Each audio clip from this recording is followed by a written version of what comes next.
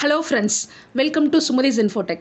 இன்னைக்கு நம்ம என்ன பார்க்க போறோம் அப்படினா AWSல databases அப்படினா என்ன? Databases எந்த மாதிரி சிச்சுவேஷன்லலாம் நம்ம யூஸ் பண்றோம்? ஸோ டேட்டாபேசஸில் வந்து AWSல என்னென்னலாம் இருக்குது, ஸோ எந்த மாதிரி ரெக்குயர்மெண்ட்ஸ் வர்றப்போ நம்ம எந்த மாதிரியான டேட்டாபேஸ் நம்ம செலக்ட் பண்ணணும், ஸோ இந்த மாதிரியான கம்ப்ளீட் டீடைல்ஸ் இந்த வீடியோ ஃபுல்லாக நான் உங்களுக்கு கொடுக்க போகிறேன். ஸோ இந்த வீடியோவை எங்கேயுமே ஸ்கிப் பண்ணாமல் கடைசி வரைக்கும் பாருங்கள். அப்போ தான் நான் சொல்கிற எல்லா விஷயங்களும் உங்களுக்கு கிளியராக புரியும். இது வரைக்கும் நம்மளோட சேனலை நீங்கள் சப்ஸ்கிரைப் பண்ணலை அப்படின்னா மறக்காமல் சப்ஸ்கிரைப் பண்ணிக்கோங்க. AWS சர்டிஃபிகேஷன்ஸ் பண்ணுற எல்லாருக்குமே டெஃபினட்டாக நம்மளோட சேனல் யூஸ்ஃபுல்லாக இருக்கும். அதோட பக்கத்தில் இருக்க பெல் பட்டனையும் ப்ரெஸ் பண்ணிக்கோங்க. அப்போ தான் நான் போடுற எல்லா வீடியோஸும் உங்களுக்கு உடனுக்குடன் அப்டேட் ஆகும். ஸோ வாங்க வீடியோக்குள்ளே போகலாம். ஸோ ஃபர்ஸ்ட் டேட்டாபேஸ்னால் என்ன அப்படிங்கிறத பற்றி குவிக்காக ஒரு ரிவ்யூ பார்த்துடலாம். ஸோ டெஃபினட்டாக டேட்டாபேஸ் பற்றின ஒரு பேசிக் நாலேஜ் எல்லாருக்குமே கண்டிப்பாக இருக்குங்க. Of course, database is nothing but it is a collection of structured data, organized data. கரெக்டுங்களா? டேட்டாவை நம்ம ஆர்கனைஸ் பண்ணி வைக்கிறது, அதாவது நம்ம ஸ்ட்ரக்சர் பண்ணி வைக்கிறது. So collection of structured data. So data அப்படிங்கிறது it can be anything like வீடியோவாக இருக்கலாம், ஆடியோவாக இருக்கலாம், images, numbers, compressed files. So it can be anything. Everything can be treated as data, right? So இந்த மாதிரியான data collection of organised data, structured data, அதை நம்ம என்ன சொல்லுவோம் அப்படின்னா டேட்டா பேசஸ் அப்படின்னு நம்ம சொல்லுவோம், ரைட்? ஸோ இந்த டேட்டா பேஸை மெயின்டைன் பண்ணுறதுக்கு, அதுக்கு நம்ம யூஸ் பண்ணுறதுக்கு நமக்கு ஒரு சாஃப்ட்வேர் தேவை. ஸோ அதுக்கு பேர் தான் என்னென்னா DBMS. கண்டிப்பாக DBMS பற்றி நம்ம கேள்விப்பட்டிருப்போம், database management system. We can use software called DBMS. எதுக்கு யூஸ் பண்ணுறோம் DBMS? To store and retrieve and edit data. டேட்டாவை ஸ்டோர் பண்ணுறதுக்கு, ரிட்ரைவ் பண்ணுறதுக்கு, டேட்டாவை எடிட் பண்ணுறதுக்கு நம்ம DBMS யூஸ் பண்ணுறோம், ரைட்? ஓகேங்க, டேட்டாபேஸ் புரியுது. பட் AWSல நான் டேட்டாபேஸ் ஏங்க போகணும்? ஏற்கனவே என்கிட்ட டேட்டாவை ஸ்டோர் பண்ணுறது தான் என்கிட்ட EFS இருக்குது, ஃபைல் லெவல் ஸ்டோரேஜ் இருக்குது, EBS இருக்குது, பிளாக் லெவல் EBS ஸ்டோரேஜ் இருக்குது. இது மாதிரி நான் டிஸ்கில் ஸ்டோர் பண்ணிப்பேன். இல்லையா ஈஸி டு இன்ஸ்டன்ட் ஸ்டோர் இருக்குது, அங்கே ஸ்டோர் பண்ணிப்பேன். இல்லைனா கிளாசியர் இருக்குது. அஃப்கோர்ஸ் என்கிட்ட S3 சிம்பிள் ஸ்டோரேஜ் சர்வீஸ் நான் பக்கெட்டில் ஸ்டோர் பண்ணிப்பேன். இந்த மாதிரி டேட்டாவை ஸ்டோர் பண்ணுறதுக்கு என்கிட்ட AWSல எக்கச்சக்கமான ஆப்ஷன்ஸ் இருக்குது. தென் why we go for database? What is its requirement அப்படின்னு கண்டிப்பாக நமக்கு டவுட் வரலாம். டெஃபினட்டாக இது ஒரு நியாயமான டவுட் தாங்க, கரெக்டுங்களா?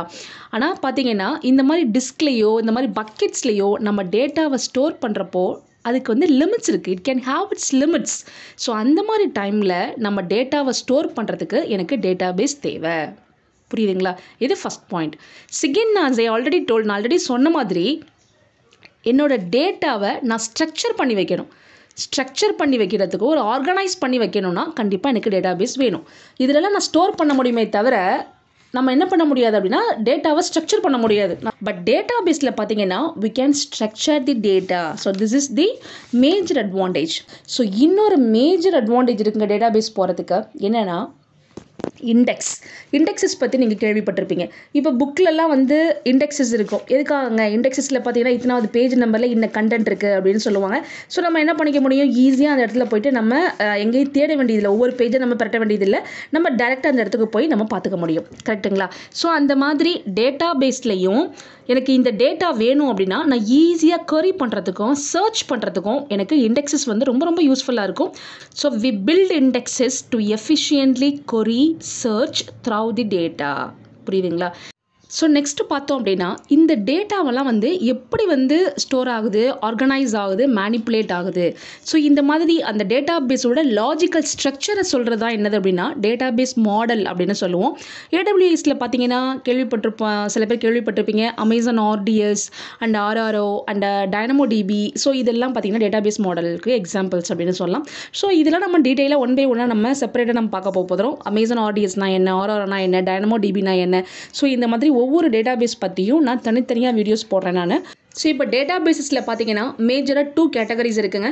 So first one relational databases, another one நான் ரிலேஷனல் டேட்டாபேசஸ் இப்படின்னு சொல்லலாம். இல்லைனா SQL databases, another one is நான் SQL டேட்டாபேசஸ் அப்படின்னு சொல்லலாம். அப்படின்னா அர்த்தம் ரிலேஷனல் டேட்டாபேஸ் தான் SQL டேட்டாபேஸ் அப்படிங்கிறது, நான் ரிலேஷனல் டேட்டாபேசஸ் தான் NoSQL ஆர் நான் SQL டேட்டாபேசஸ் அப்படின்னு சொல்கிறது. புரிஞ்சுதுங்களா? ஸோ இதான் 2 டைப்ஸ்.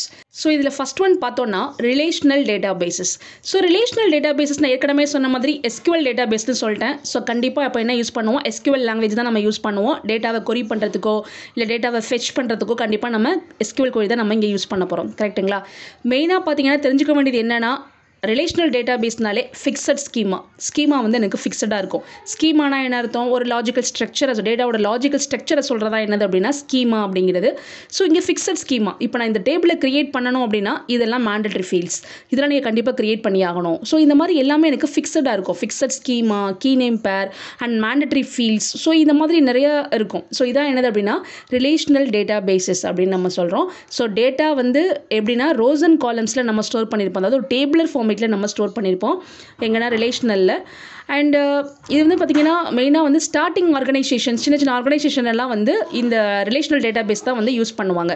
ஸோ முக்கியமாக பார்த்தீங்க அப்படின்னா டேபிள்ஸ்க்கு இடையில் வந்து எனக்கு ஒரு லிங்க் இருக்கும், அதாவது கனெக்ஷன்ஸ் இருக்கும். சரிங்களா? அதாவது இப்போ 2 டேபிள் இருக்குன்னு வச்சுக்கோங்களேன். அந்த 2 டேபிளுக்கு இடையில் காமனாக ஒரு ஃபீல்டு வந்து இருக்கும். அதாவது இப்போ ஃபார் எக்ஸாம்பிள் இப்போ ஸ்க்ரீன்லேயே பார்த்தீங்கன்னா உங்களுக்கு வந்து ஒரு 3 டேபிள் தெரியுதுங்களா? கண்டிப்பாக தெரியும்னு நினைக்கிறேன்.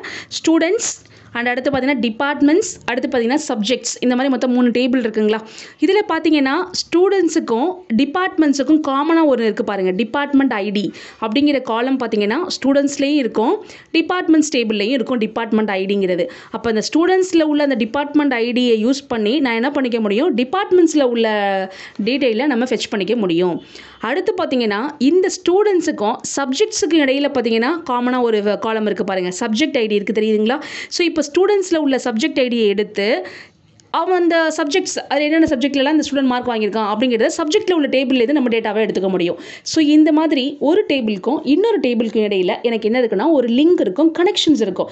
ஸோ இதை தான் வந்து என்ன சொல்லுவாங்கன்னா ரிலேஷனல் டேட்டாபேசஸ்ன்னு சொல்லுவாங்க. கிளியர்? ஸோ இப்போ அமேசானில் பார்த்தீங்கன்னா Amazon RTS, Amazon Aurora, so இதெல்லாம் பார்த்தீங்கன்னா ரிலேஷனல் டேட்டாபேசஸ்க்கு எக்ஸாம்பிள். ஸோ இப்போ ஆர்டிஎஸ்க்கும் ஆர்ஆராக்கும் பார்த்தீங்கன்னா ஆர்டிஎஸ்ங்கிறது நாட் சர்வர்லெஸ் அண்ட் ஆரோராங்கிறது சர்வர்லெஸ். அதாவது என்னென்னா AWS மேனேஜ் பண்ணுவாங்க. ஸோ இதில் நம்ம ஆர்ஆர்னா என்ன, டைனமோ டிபினா என்ன, ஆர்டிஎஸ்னா என்ன, இதில் நம்ம தனியாக நம்ம பார்க்கலாம். இப்போதைக்கு ஜென்ரலாக டேட்டாபேஸ்னா என்ன, why we go for database மாடல்னா என்ன, அண்ட் டேட்டாபேஸில் என்னென்ன டைப்ஸ்லாம் இருக்குது, ரிலேஷனல்னா என்ன, நான் ரிலேஷனல்னா என்ன. ஸோ இதை பற்றின ஜஸ்ட் ஒரு ஓவர்வியூ தான் நான் கொடுத்துட்ருக்கேன், உங்களுக்கு புரிஞ்சிருக்கும்னு நினைக்கிறேன். ரைட்? ஸோ நெக்ஸ்ட் பார்த்தோம் அப்படின்னா நான் ரிலேஷனல் டேட்டாபேசஸ், ஆல்ரெடி சொன்ன மாதிரி NoSQL R non-SQL databases. So இது பார்த்தீங்க அப்படின்னா எனக்கு ஃப்ளெக்சிபிள் ஸ்கீமாஸ் இருக்குங்க. இதுக்கு ஃபிக்ஸட் ஸ்கீமா எதுவும் எனக்கு கிடையாது. ஸோ ஃப்ளெக்சிபிள் ஸ்கீமாஸ் இங்கே எனக்கு இருக்கும். ஸோ அதனால் மெயினாக பார்த்தீங்கன்னா நிறைய மாடர்ன் அப்ளிகேஷன்ஸ் எல்லாம் வந்து பில்ட் பண்ணுறதுக்கு நான் ரிலேஷனல் டேட்டாபேசஸ் தான் மோஸ்ட்லி ப்ரிஃபர் பண்ணுவாங்க. ஸோ இதில் நிறைய பெனிஃபிட்ஸ் இருக்குது. Flexibility, scalability, high performance and highly functional. So இந்த மாதிரி நிறைய அட்வான்டேஜஸ் இருக்குது நான் ரிலேஷனலில். ஸோ ஃப்ளெக்சிபிலிட்டி அப்படின்னா என்ன அர்த்தம், நம்ம வந்து ஒரு டேட்டா மாடல் நம்ம ஈஸியாக எவால்வ் பண்ணிக்கலாம், easy to evolve data model. Right? அதாவது நம்ம ஸ்லோவாகவே நம்ம என்ன பண்ணிக்க முடியும், ஒரு பெட்டர் அண்ட் காம்ப்ளெக்ஸ் ஒரு அட்வான்ஸ்ட் லெவலுக்கு நம்ம போக முடியும். ஸோ ஈஸியாக நம்ம எவால்வ் பண்ணிக்கலாம். ஸோ அதான் ஃப்ளெக்சிபிலிட்டிங்கிறது. ஈஸியாக நம்ம ஸ்கேல் அவுட் பண்ணிக்கலாம், டிசைன் டு ஸ்கேல் அவுட். சரிங்களா? ஸோ அதான் ஸ்கேலபிலிட்டி அப்படிங்கிறது. அண்ட் ஹை பர்ஃபார்மன்ஸ் கிடைக்கும் எனக்கு. அஃப்கோர்ஸ் எனக்கு வந்து ஒரு ஃப்ளெக்சிபிள் நான் சொல்லிட்டேன் நான். ஸோ அதனால் எனக்கு high performance and highly functional. So இதெல்லாம் வந்து நிறைய அட்வான்டேஜஸ். ஸோ இதுக்கு நான் ரிலேஷனலுக்கு பார்த்தீங்கன்னா இந்த கிராஃப், ஸோ இதெல்லாம் வந்து இந்த மாங்கோடிபி, ஸோ இதெல்லாம் பார்த்தீங்கன்னா நான் ரிலேஷனல் டேட்டாபேசஸ் தாங்க எக்ஸாம்பிள். நீங்கள் கேள்விப்பட்டிருப்பீங்க. மாங்கோடிபிலாம் வந்து இப்போ பீக்கில் இருக்கிறது கண்டிப்பாக நமக்கு தெரிஞ்சிருக்கும். கரெக்டுங்களா?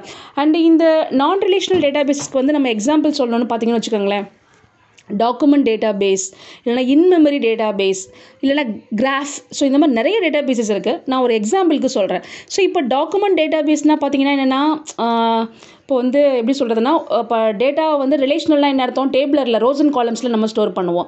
ஸோ இங்கே பார்த்தீங்கன்னா ரோஸ் அண்ட் காலம்ஸ்க்கு பதிலாக டாக்குமெண்ட்டில், அதாவது என்ன ஒரு ஜேசானுங்கிறது ஒரு பெஸ்ட் எக்ஸாம்பிள் ஃபார் நான் ரிலேஷனல் டேட்டாபேஸஸ். புரியுதுங்களா? ஸோ இந்த மாதிரி ஒரு டாக்குமெண்ட் ஃபார்மேட்டில் ஸ்டோர் பண்ணுறதா, ஜேசான் ஃபார்மேட்டில் ஸ்டோர் பண்ணுறதா எனக்கு என்னதுன்னு பார்த்தீங்கன்னா நான் ரிலேஷனல் டேட்டாபேஸஸ்ன்னு சொல்லுவோம். ஸோ அது ரொம்ப எக்ஸாம்பிள் ஏற்கனவே நான் சொன்ன மாதிரி மாங்கோடிபி. கரெக்டுங்களா? ஸோ டேட்டா வந்து ஒரு ஸ்டோர் பண்ணுறதுக்கு அண்ட் இண்டெக்ஸிங்கை சப்போர்ட் பண்ணோம். அண்ட் நிறைய கம்பெனிஸில், அதாவது முக்கியமாக இந்த பிக் டேட்டா அப்ளிகேஷன்ஸ்லாம் வந்து மெயினாக இந்த மாங்கோடிபி டேட்டாபேஸ் தான் யூஸ் பண்ணுறாங்க. கிளியர்? ஸோ இது வந்து டாக்குமெண்ட் டேட்டாபேஸ்க்கு எக்ஸாம்பிள் மாங்கோடிபி. இது வந்து ஒன் டைப் ஆஃப் அன்ரிலேஷனல் டேட்டாபேஸஸ். அடுத்து பார்த்தோன்னா இன்னொன்று டேட்டாபேஸ் சொன்னால் இன்மெமரி டேட்டாபேஸ்னு சொன்னேன். இன்மெமரி டேட்டாபேஸ்னால் என்னென்னா சிஸ்டம் மெமரிலே எனக்கு ரிலே ஆகிருக்கும். அதான் இன்மெமரி டேட்டாபேஸஸ். ஸோ சிஸ்டம் மெமரிலே இருந்தால் கண்டிப்பாக எனக்கு என்னவா இருக்கும், ஹை பர்ஃபார்மன்ஸ், ஹைலி ஃபங்க்ஷனல். கரெக்டுங்களா? அண்ட் இன்னொரு எக்ஸாம்பிள் பார்த்தீங்கன்னா கிராஃப். இந்த கிராஃபுங்கிறதும் பார்த்தீங்கன்னா நான் ரிலேஷனல் டேட்டாபேஸஸ் தான். ஸோ கிராஃப்னா கிராஃப்க்கு என்ன எக்ஸாம்பிள் சொல்லலாம் வச்சுன்னு சொல்லுவோம். அதாவது Neo4j கரெக்ட். ஸோ இப்போ கிராஃப் டேட்டாபேஸ்க்கு பார்த்தீங்கன்னா Neo4j அப்படிங்கிறது வந்து one of the best example அப்படின்னு நம்ம சொல்லாங்க டெஃபினட்டாக. இப்போ பார்த்தீங்கன்னா இந்த Facebook and Twitter, Insta, so இந்த மாதிரி எல்லாருமே வந்து இந்த கிராஃப் டேட்டாபேஸ் தான் யூஸ் பண்ணுறாங்க. எப்படி வந்து கனெக்ட் ஆகிருக்கு, எப்படி ரிலேட் ஆகிருக்குன்னு தெரிஞ்சுக்கிறதுக்கு இந்த மாதிரியான கிராஃப் டேட்டாபேஸஸ் தான் வந்து யூஸ் பண்ணுறாங்க. ஸோ இப்போ உங்களுக்கு நான் ரிலேஷனல் டேட்டாபேஸஸ் பற்றி ஓரளவு தெரிஞ்சிருக்கும்னு நினைக்கிறேன். கிளியர்? இதில் இன்னும் சிம்பிளாக சொல்லணும்னா நான் ரிலேஷனல் டேட்டாபேஸ்க்கு பெஸ்ட் எக்ஸாம்பிள் பார்த்தீங்கன்னா இந்த JSON டேட்டாபேஸ் தாங்க. ஸோ JSON டேட்டாபேஸ் அப்படிங்கிறது வந்து ரெக்கமெண்ட் சொன்ன மாதிரி டாக்குமெண்ட் டைப் NoSQL டேட்டாபேஸில் தான் வரும். ஸோ ஒரு டேட்டா வந்து செமி ஸ்ட்ரக்சர்டு டேட்டாவை நம்ம ஸ்டோர் பண்ணுறதுக்குலாம் ரொம்ப யூஸ்ஃபுல்லாக இருக்கும். ஒரு ரொம்ப ஃப்ளெக்சிபிளாக இருக்கும். எதை கம்பேர் பண்ணுறப்போ அந்த ரோ காலம்ஸ் ஃபார்மேட் எல்லாம் கம்பேர் பண்ணுறப்போ எனக்கு JSON ஃபார்மேட் ரொம்ப ஃப்ளெக்சிபிளாக இருக்கும். நம்ம ஏற்கனவே இந்த பாலிசிஸ்லாம் IAM பாலிசிஸ்லாம் பார்த்தீங்கன்னா JSON எழுதும் ஜாவா ஸ்கிரிப்ட் ஆப்ஜெக்ட் நோட்டேஷன் சொல்லுவோம் பார்த்தீங்களா, JSON ஃபார்மேட்டை அலோ பண்ணணுமா, டெனி பண்ணணுமா, ஸோ இந்த மாதிரி எல்லாமே எனக்கு எக்ஸ்பிளிசிட்டாக எனக்கு தெரியும். ஸோ ரொம்ப ஈஸியாக இருக்கும் எனக்கு அதை பார்க்குறதுக்கே. எனக்கு ஒரு டாக்குமெண்ட் ஃபார்மேட்டில் தான் இருக்கும் எனக்கு JSONங்கிறது. கரெக்டுங்களா? ஸோ இந்த மாதிரி JSON ஃபார்மேட்டில் இருக்கிறது தான் வந்து பார்த்தீங்கன்னா டாக்குமெண்ட் டைப் நான் relational டேட்டாபேஸ்க்கு one of the best example. இப்போ நம்ம நெக்ஸ்ட் வீடியோவில் AWSல என்னென்ன டேட்டாபேஸஸ்லாம் இருக்குது, DynamoDBனா என்ன, RRனா என்ன, RDSனா என்ன, ஸோ இதெல்லாம் நம்ம எப்படிலாம் யூஸ் பண்ணணும் அப்படிங்கிறத பற்றி நம்ம டீட்டெயிலாக பார்க்கலாம். ஸோ இப்போதைக்கு உங்களுக்கு டேட்டாபேஸஸ் பற்றி ஓரளவு கிளியராக ஒரு ஐடியா கிடச்சிருக்கும்னு நினைக்கிறேன். பேசிக் ஐடியா உங்களுக்கு கிடச்சிருக்கும்னு நினைக்கிறேன். ரைட்? இதில் ஏதாவது உங்களுக்கு டவுட்ஸ் இருந்தது அப்படின்னு சொன்னால் கமெண்ட் செக்ஷனில் கேளுங்க. டெஃபினட்டாக நான் உங்களுக்கு ஆன்சர் பண்ணுறேன். இது வரைக்கும் நம்மளோட சேனலை நீங்கள் சப்ஸ்கிரைப் பண்ணலை அப்படின்னா மறக்காமல் சப்ஸ்கிரைப் பண்ணிக்கோங்க. பக்கத்தில் இருக்க பெல் பட்டனை ப்ரெஸ் பண்ணி ஆளுங்கிறத கிளிக் பண்ணிக்கோங்க. அப்போ தான் நான் போகிற எல்லா வீடியோஸும் உங்களுக்கு உடனுக்குடன் அப்டேட் ஆகும். தேங்க்யூ.